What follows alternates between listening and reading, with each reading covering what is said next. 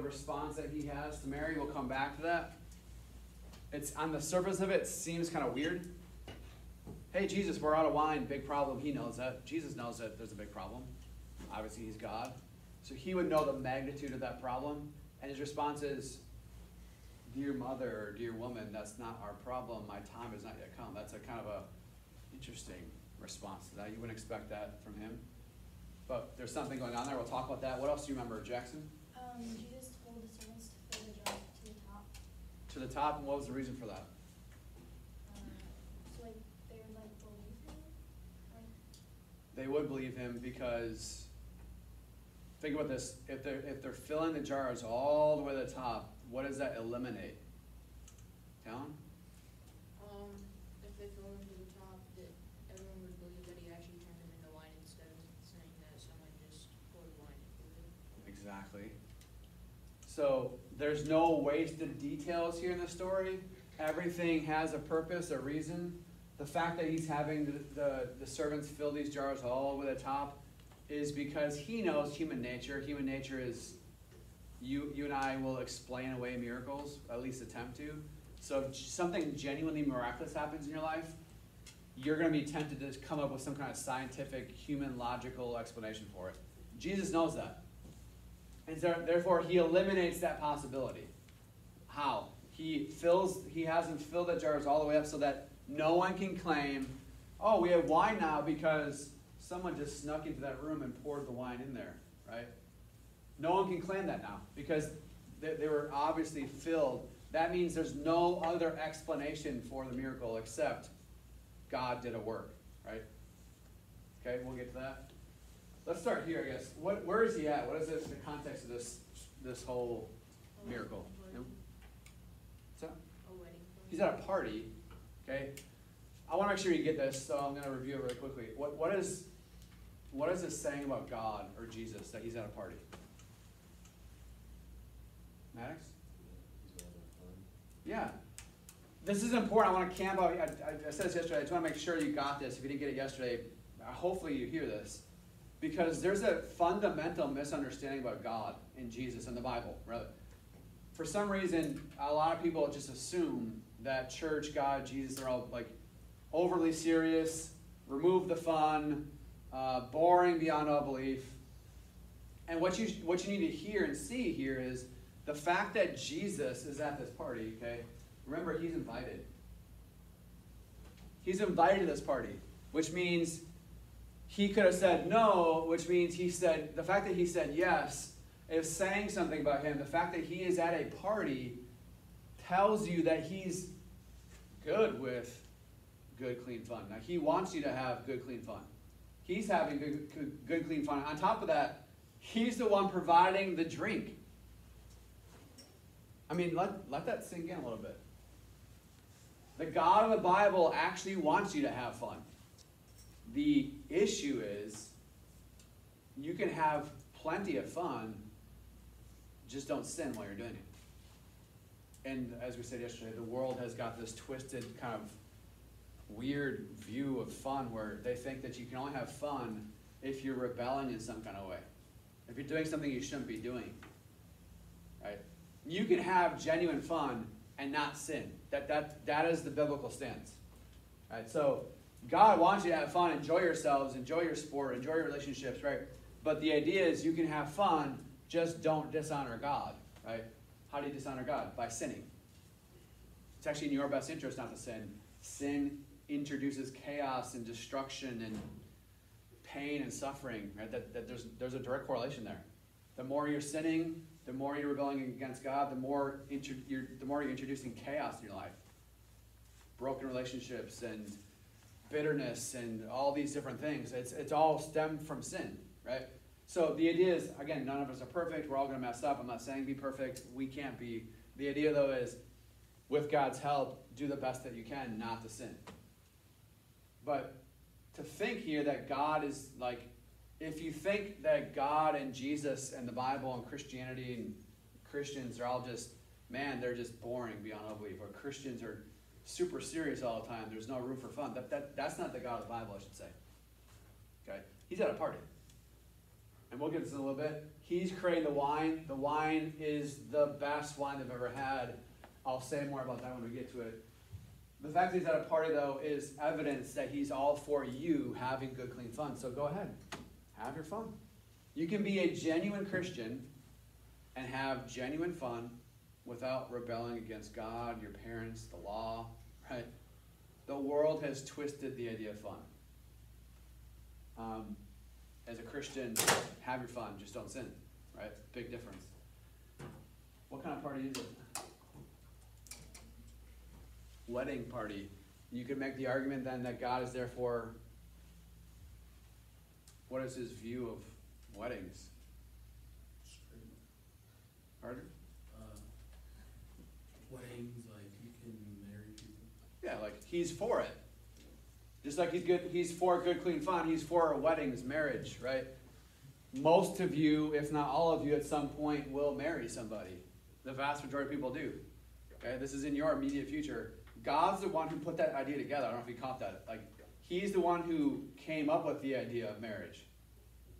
So the fact that he's at a wedding here, he's choosing to be at a wedding, shows that he supports marriage. Okay? As we said, there's a very specific definition of that the world is attempting to change and destroy. Okay? But the Bible is crystal clear that the marriage is one man, one woman for life, with a couple of exceptions. Death is one, and adultery is the other. Death or adultery, you can remarry. Other than that, doesn't seem like there's any exceptions, right? But the idea is a lifelong commitment to one man or one woman. You get to pick. Choose wisely, I would say. But the idea is that's God's idea. So if you think God's boring, God doesn't care about your fun. God's just a bunch of serious commands and is waiting for you to mess up. That's a wrong idea. That's not the right picture of God that you have in your head. He's at a wedding. He's at a party. By the way, the fact that he's here, the last thing this shows us is that he's for people. This is a social gathering. You can imagine that Jesus at a party is not like isolating himself, sitting in a corner, twirling his thumbs, right? He's engaged with people most likely. He's talking with people. We have no idea what he's saying, obviously. But the idea is he's at his social gathering. This shows that he cares about people. Do you?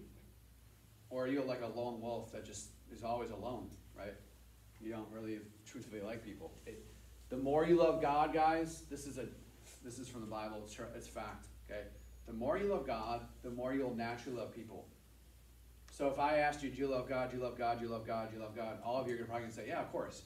My next question would be, if that's true, then your love for people should be growing. Not be perfect. You're still going to get annoyed, right? But the idea is, over time, your love and care for people around you grows. That's a biblical principle. So if you tell me that you love God, one of the proofs is, do you actually care about your neighbor? Because they're connected. The more you love God, the more you'll love people. There's no way around this, guys. So Jesus is constantly putting himself around people. Why? Because he loves them. Why is he on earth in the first place? Because he loves people. And he's choosing to be with people at a celebration, okay? I could say a lot more about that, but for the sake of time here. He's at a party. He's approving the fun, having a good time. The problem arises, and the issue is, oh my gosh, you ran out of wine. Why is this a big problem in this world? Or really any party ever, probably. But especially in this world, why is the running out of wine a problem? I would say a big problem.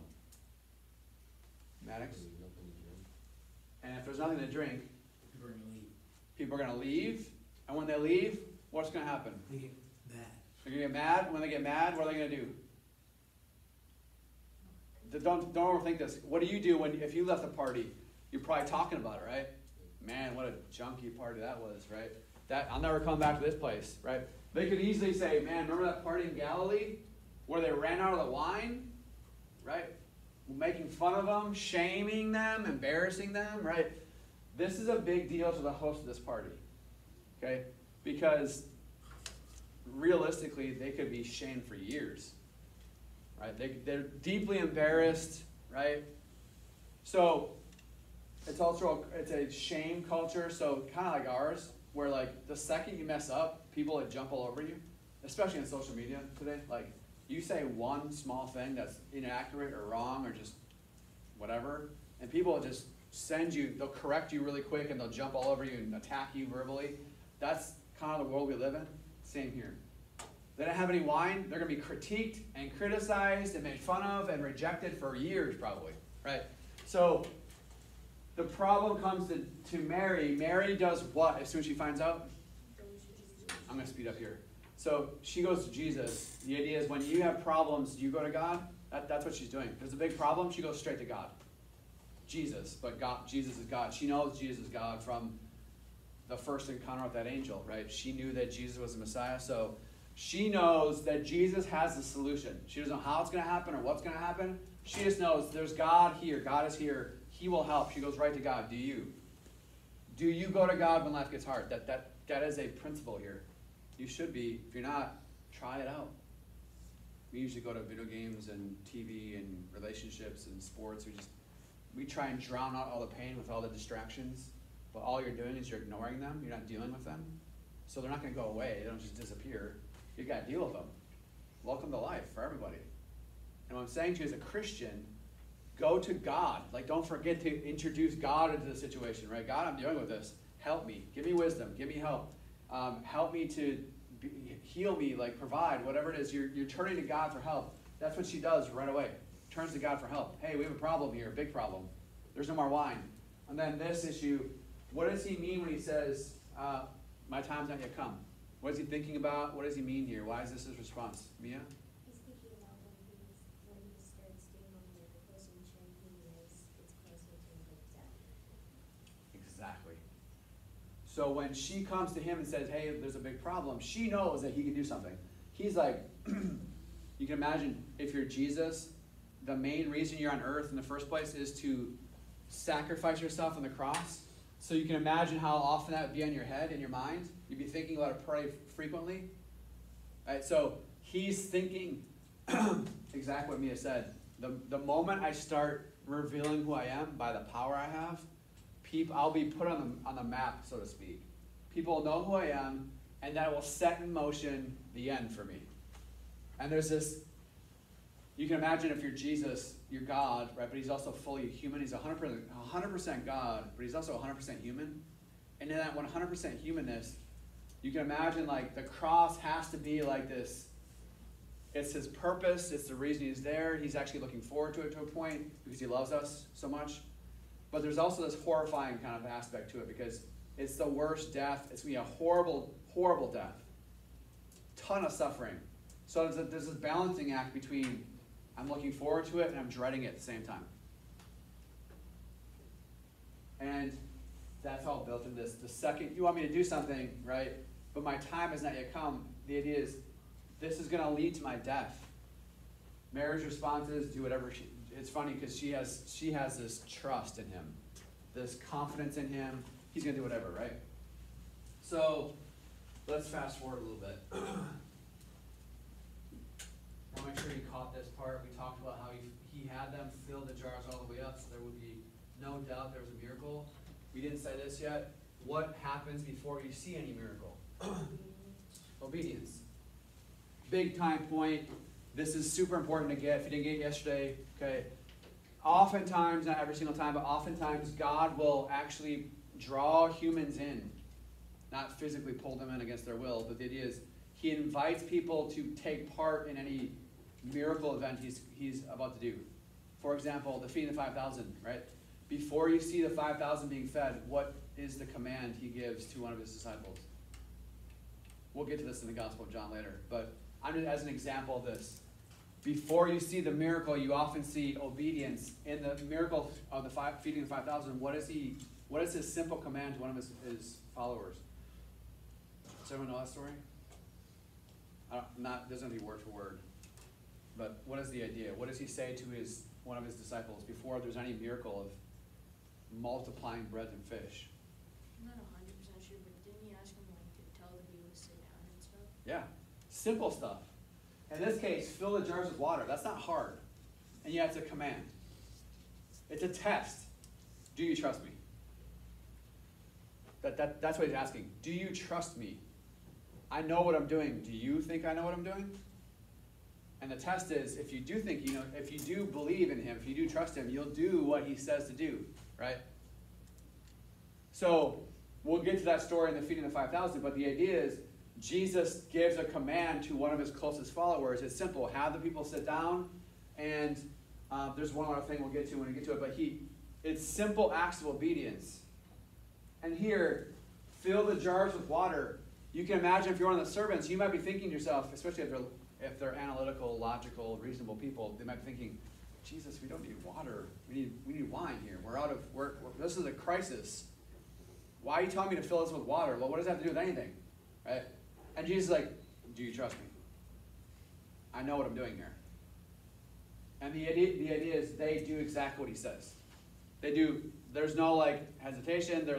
They believe, they follow, they obey. Before you see the miracle, you see obedience a lot of times. So, I said this yesterday, quickly, if you're looking for a miracle in your own life, it's possible, I can't guarantee this, but it's possible that God won't give you the miracle until you do your part. Maybe maybe he wants you to pray for somebody. Like you want to see a healing in your friend's life? Maybe God wants you to go pray for that person on the spot. Whatever, it could be a bunch of different things. I'm just saying, has God commanded you or led you to do something specific? Are you doing it? Because a lot of times there's this obedience factor. Before you see any miracle of God, God wants you to do something as an act of trust, belief, confidence in him, right? So they do exactly what he says. And then the response. What is the response of the guy who's, this right here is the guy who's, I'll say this in a second. What is the guy's response? The guy who drinks the wine. Cal? He said it was the best wine he's ever tasted. And what does that teach us about God? God does the best for us. God does the best for us. Gives us the best. God doesn't make junk. We said this yesterday, Genesis 1. After he made all the different things, what was the last line after everything he created? Maddox? It was good or perfect or very good. The idea is, whatever God's into, whatever he's making good stuff. He doesn't make junk. He doesn't go halfway. Which, by the way, includes you. And I do mean you. God made you. Every single one of you. He put you together. He came up with the idea of you. Right? So he doesn't make junk. You're good. You're very good in essence. Right? You have inherent worth. Okay? But the idea here is, well, I didn't say it yesterday, this guy has been to a lot of parties. That's his job. His job is to essentially make sure the parties are enjoyable. The master of ceremonies, his role is to ensure that people are having a good time. And this guy has no doubt been to a lot of parties, and he is blown away at the quality of the wine, which says something that God has his power to do this. By the way, when did the water turn into wine? When did the water turn into wine? Do we know? After the servants followed his instructions. Okay. Did some take it out the master of ceremonies? So the servants followed his instructions. When the master of ceremonies tasted the water, that was now wine. The fact of the matter is we don't know for sure.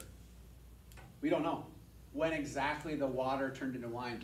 Many people assume it's the second they take it out of the jar, they're dipping this thing into the jar, they take it out. There's guesses. People have different guesses, but we don't know when exactly the water turned into wine. It could have been that even when they dip it out, okay, even when they take it out, that it's still water until it reaches his mouth. We don't know. The point of why I'm asking that, or why I'm saying that, is because this miracle is insane. Like 150 gallons of water. There's no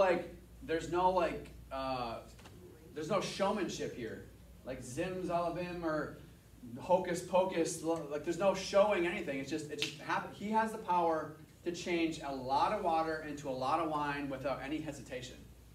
You didn't have to touch it. I mean, if you're getting this is serious level power.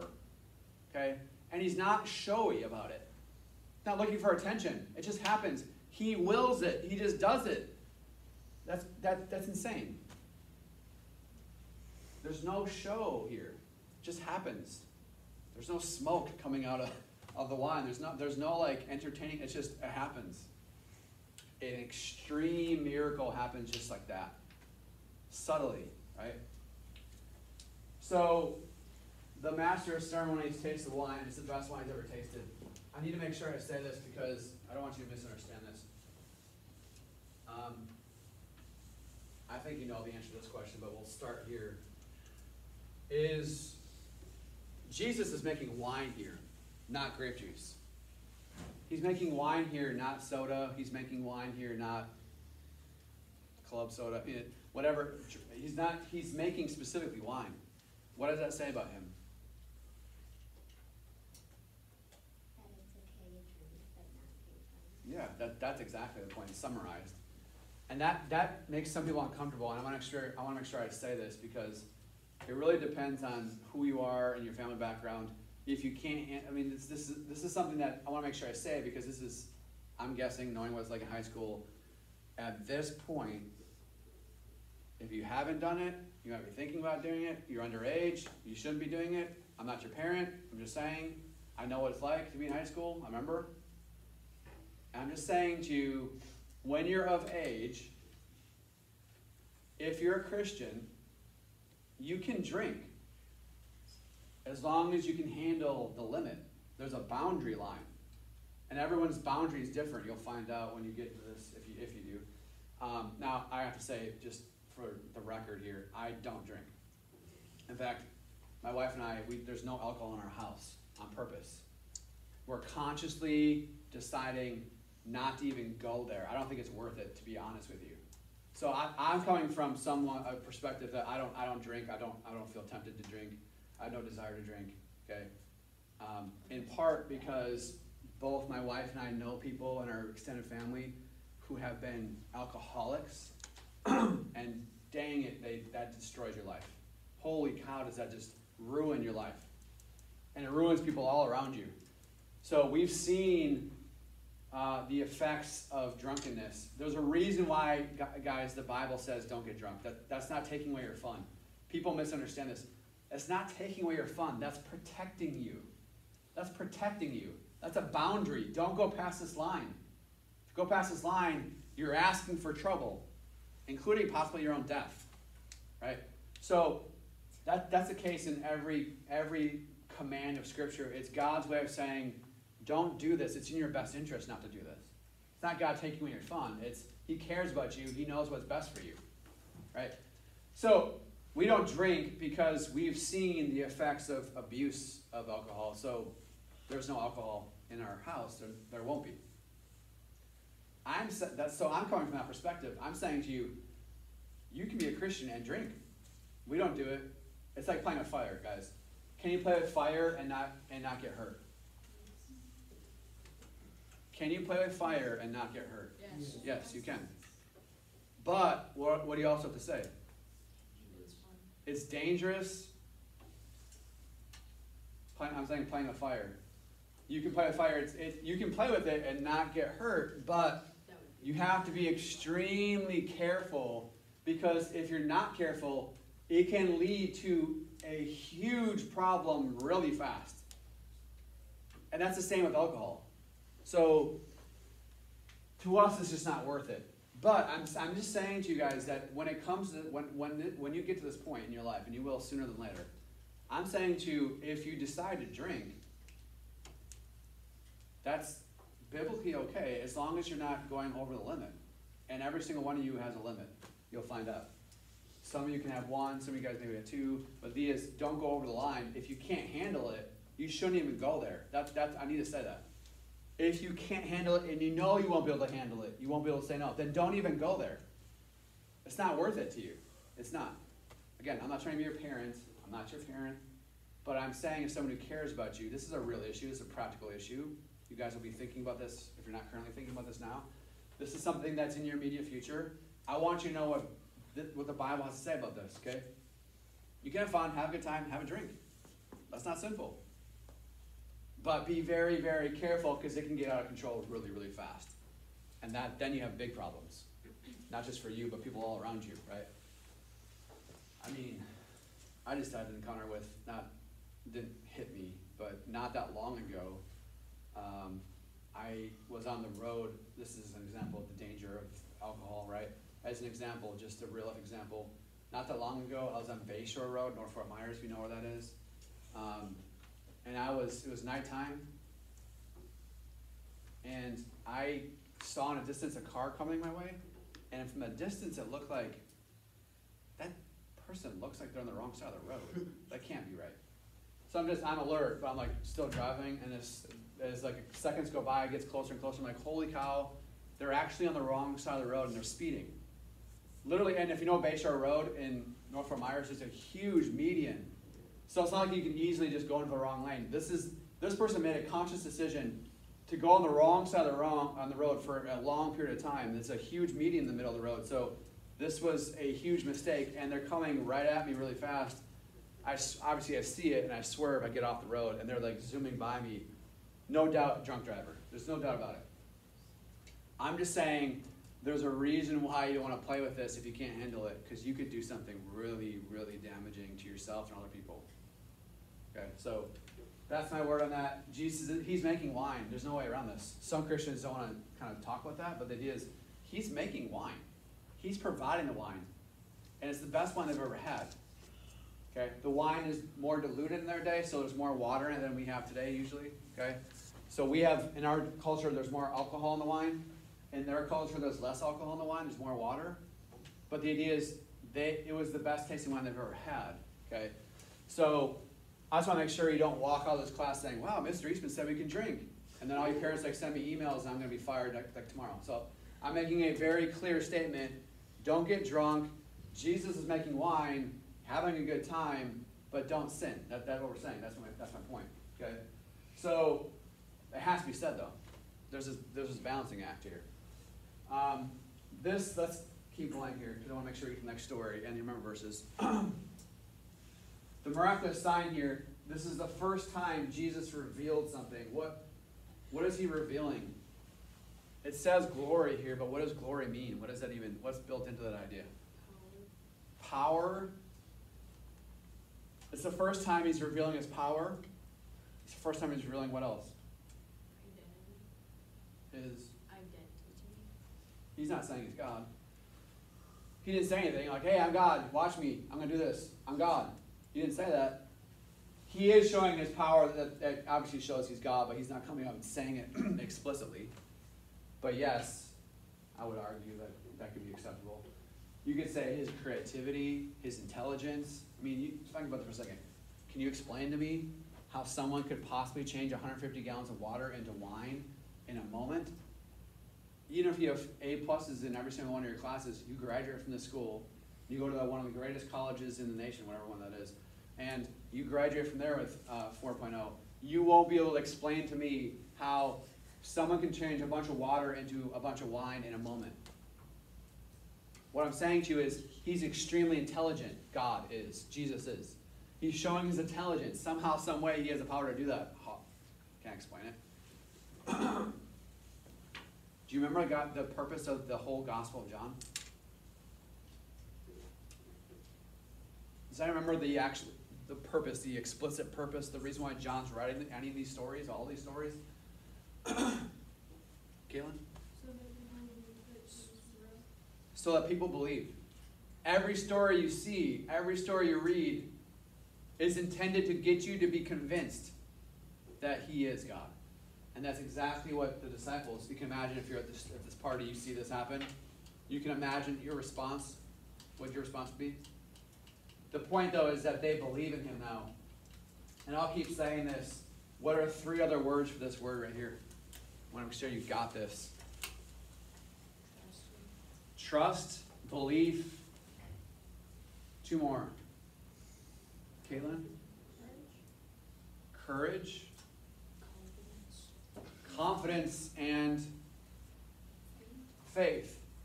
So I'll keep saying this until you get it, because this is intended to help you know what, like when people ask, do you have faith in God?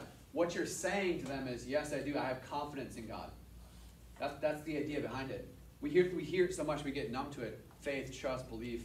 But what you mean is confidence.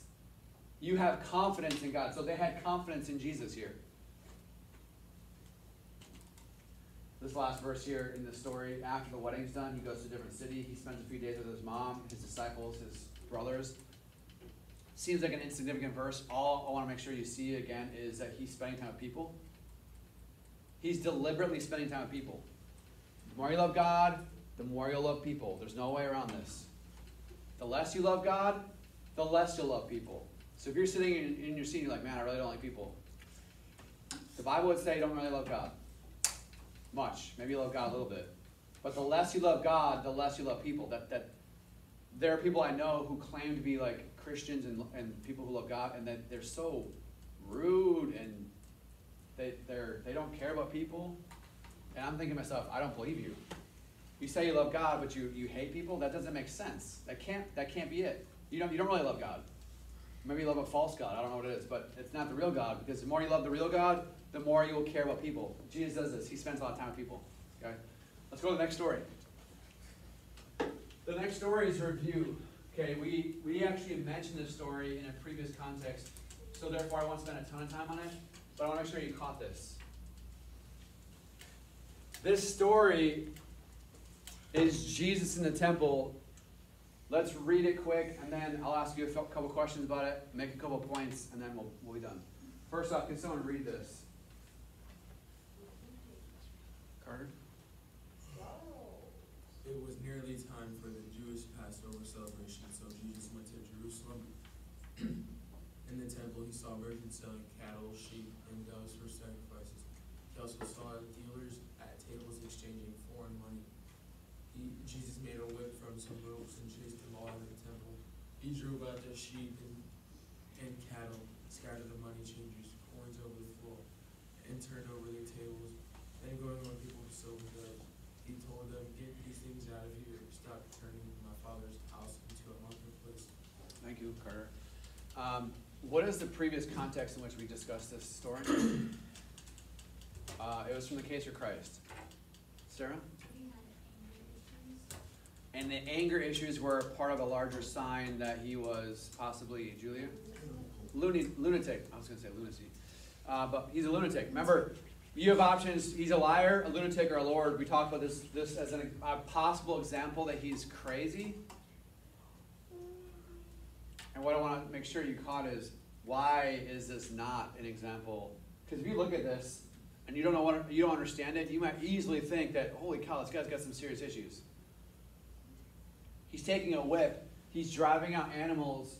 He's yelling at people. He's turning over tables in a church, which is a very public place, by the way.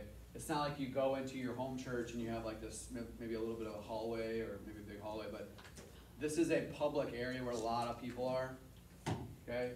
And so a lot of people, no doubt, are seeing this. Why is this not an example of him being crazy? I want to make sure you guys got this. Carter? It's not irrational anger because people were using the Father's name to make money.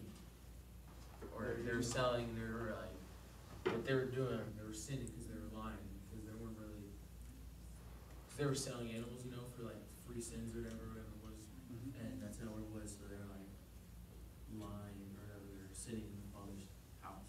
Okay, so there's exchange of money here. You can imagine that there's business going on here. And the implication would be that the business, the money exchanging, the selling and buying, is rooted in taking advantage of people, lying, cheating, manipulating people. By the way, that's an example of loving money. The 2 Timothy talks about how the love of money is what? The root of all evil. It's not money. It says the love of money. So we need money. All of us need money. We need money to live, to have a house, to buy food. Obviously, we know that. It's not money, though, that's evil. It's the love of money. It's the worship of money. It's the idea that money means more to you than telling the truth. Like, here's the deal. If you're willing to lie to get money, if you're willing to cheat to get money, if you're willing to take advantage of people to get money, then we have a problem because money is too important to you. which is happening all the time. All the time. The issue is, that's obviously not okay, but the main issue is, this is happening in a place that's designed for something else. The main verse here is stop, command, turning what? My Father's house What is his Father's house? is happy. The temple. The temple is what to us today? Church. The church. As we said last time, why does your church exist? Whatever church you go to, I'm assuming most, or if not all of you, are going to church somewhere. I don't want to assume that for everybody, but I would say most of you are probably going to church somewhere, and I'm saying to you that whatever you go to church, whatever denomination is, wherever you're going, why does that church exist? To bore you? Because that's what some people think. Oh man, I'm forced to go to church again. I want to sit home and play video games, but I gotta go to church because mom and dad are making me go. That's exactly what I thought before I was a Christian. I wanted to play Mario, right? But mom and dad made me go to church. So before I was a Christian, I was just going because mom and dad were making me go, right? Then I became a Christian, then I wanted to go. But the idea is, if the church you go to exists for a reason, what is that reason? What is it? Spread the word of God. To spread the word of God in church? Yeah. I'm going to say something a little bit more specific than that. That's part of it. That spread the word of God, so that you're being taught the word of God there. That is definitely part of it.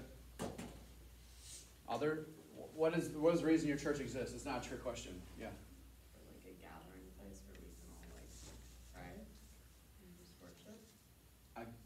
Excellent. Gathering, so social, people coming together.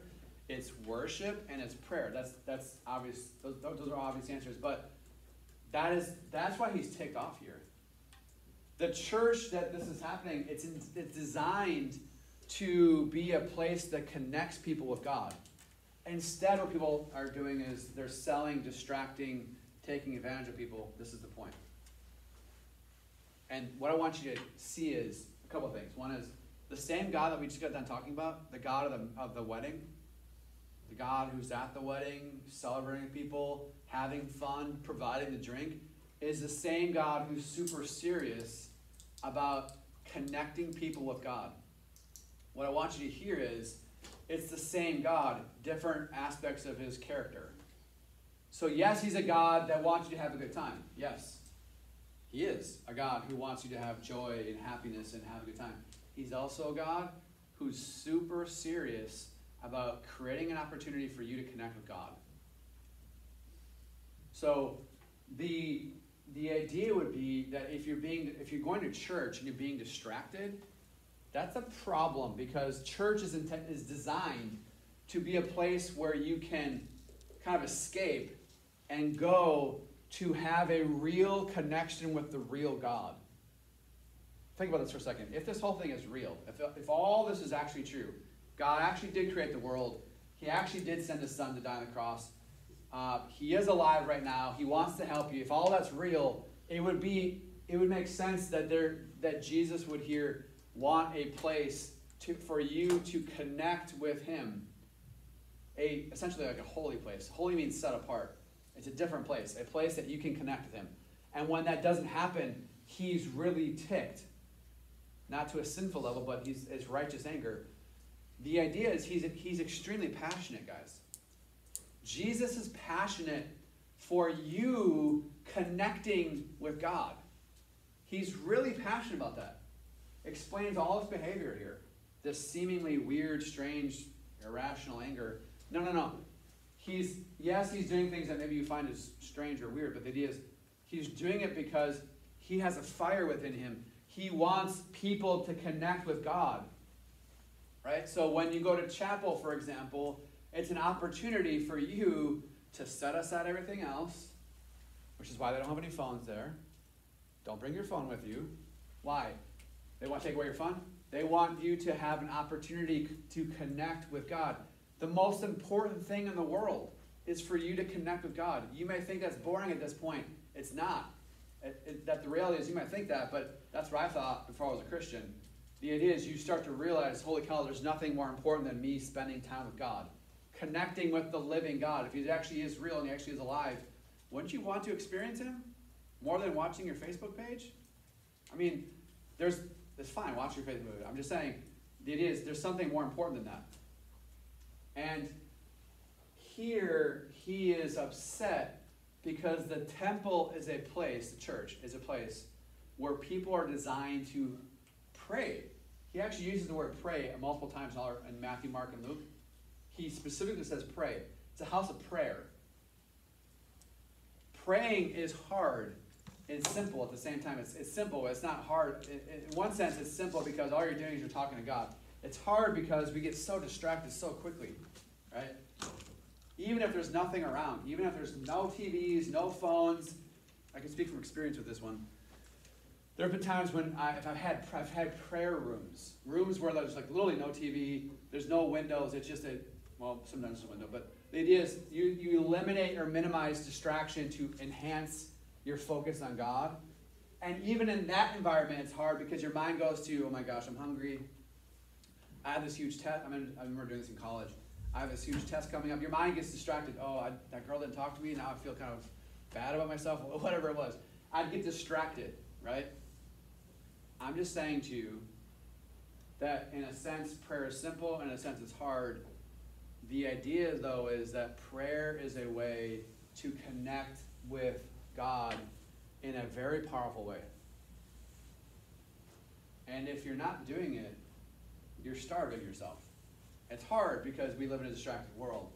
Here he's saying, my Father's house was designed to be a place where people go to pray and connect with God. It's not happening. You're distracting people and you're taking advantage of them. Yeah, I'm going to get ticked. I'm not okay with that. And this is the same God that wants you to have fun. He's both. He wants you to have fun, enjoy yourselves, have a good time, but he's super serious about you connecting with God and making it an environment where you can maximize that to actually connect with him, right? Watch the response really quickly. First time in 5 minutes. The disciples are watching this, and they remember a verse from the Old Testament. Passion for God's house will consume me. The idea is, this is why he's acting the way he's acting. He's extremely zealous. He cares a lot about this. If you have passion, that means you care. I feel like if you're passionate about someone or a sports team, that means you actually really care about that person or that team. You care deeply. He's caring a lot about God's house here. The idea is that God's house is with people. So you could reword this and say, passion for God's people to connect with God and God's house. That's what he means. Passion, zealous, caring deeply about people connecting with God, experiencing God in God's house. That's what he means here. It consumes him. It means a lot to him. He cares deeply about it, like you care about your sports team. He cares about you connecting with God. Okay? Watch, this ticks people off. Everything that's happening, it ticks some people off. Who do you think it ticks off?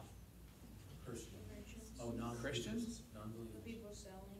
People selling, doesn't say that in here, but you can imagine just logically that people are being driven out of the church are probably ticked. Specifically, who's mad here? Jesus. The Pharisees. And why do you think they're mad? Think about this for a second. Jesus is not yet established. Like, he's just getting started here. His first miracle just happened the day before this. So, not everyone knows who he is at this point. So this Jude, who a lot of people don't know, is showing up at this massive church and throwing tables around, throwing this whip around, driving out animals, and the Pharisees are like, what the? Who do you think you are? That's what they're saying. They demand an answer. What are you doing here? By whose authority are you doing this stuff? Who do you think you are just coming into our church and just throwing stuff around? Right? They say, if God gave you the authority to do this, do what? Drive out animals, throw tables, drive people out. If God gave you the authority to do this, show us a miracle. Right? Who do you think you are, is what they're asking. That's what they're saying. Jesus, who are you? And who do you think you are doing this to our church? If God gave you the authority to do this, give us some kind of miracle. And Jesus is like, okay. He says, all right. You want a miracle? Destroy this temple, and in 3 days I'll raise it up. You're going to see this often in the Gospel of John. Jesus says something and the Pharisees completely misunderstand it. What do you think the Pharisees think he's talking about here? The actual physical temple. Look at, what? It took 46 years to build this huge thing. This place is massive. If you saw a picture of it in the ancient day, it was like, it would stand out because it was the biggest thing in the area, right? Massive church, took 46 years to build it, which tells you that technology-wise, they're way behind, because nowadays it takes maybe a year to build something. 46 years to build it. They say, you're going to tear this down in you're going to rebuild this temple in 3 days? They think he's crazy. What does he mean by this? Himself. He says, destroy me, and in 3 days, I'll raise myself back to life. That's quite a claim. Destroy me, and in 3 days, I'll raise myself back to life. They think he's crazy. They think he's absolutely insane. He's not. He's telling the truth. Right? The verses you have for the week are 16 and 17 here. 16 and 17. This is John 2, 16 and 17. Those are your verses for Friday.